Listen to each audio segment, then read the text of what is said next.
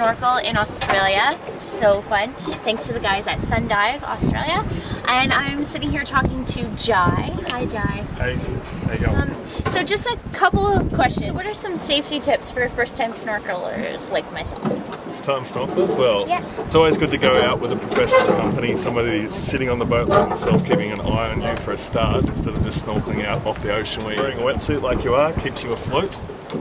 Yes, I did notice it. It had a nice little float. So it's pretty impossible for you to sink when you've got the right equipment on. Do you have to be a good swimmer?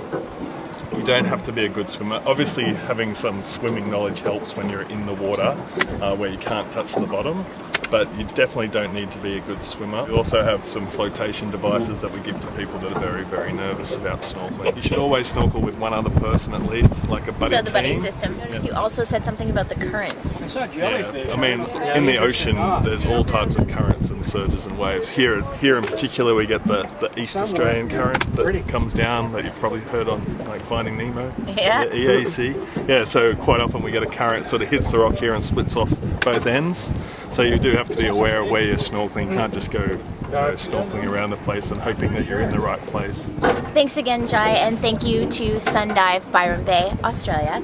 We had a fabulous time. And just so you guys know, if you're looking again for something that's not too pricey, I believe the snorkeling does run about $50. $50 is correct. The whole trip takes about 2 hours and all equipment's supplied. We run all year round. And we're gonna go back into the water.